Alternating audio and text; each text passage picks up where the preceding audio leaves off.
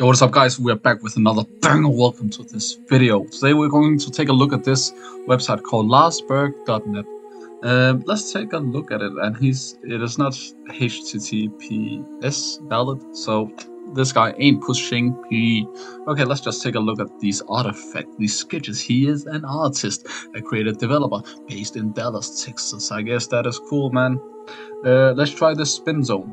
See if we can get anything clickbaity. Okay, that is sick. Hey, yo, my guy.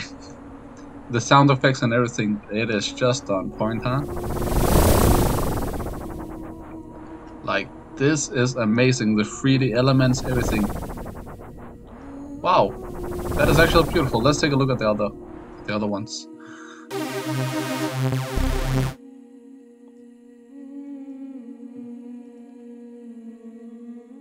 Okay, so we've got something with the physics, I guess. Dude, what the hell is this?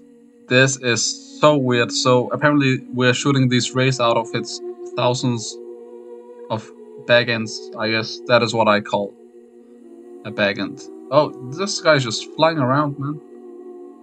What about the long one? The long one. This should be interesting. Oh, come on. Wait, why is it floating up and down?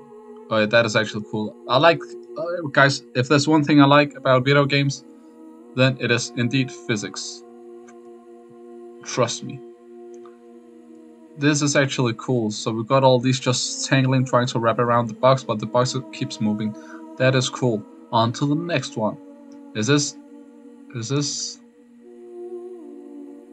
anything worth anything? No, maybe not the thumbnail, I guess. What about the extrude tube? Oh, so I can click on this? Bro, whoever created this, right? That is cool, man. Okay, this doesn't have anything, but it looks like those jelly stuff from SpongeBob. This is definitely made with Three.js. Maybe this could be the thumbnail, I guess. I don't know. Absolutely stunning. Visually, graphically, everythingly.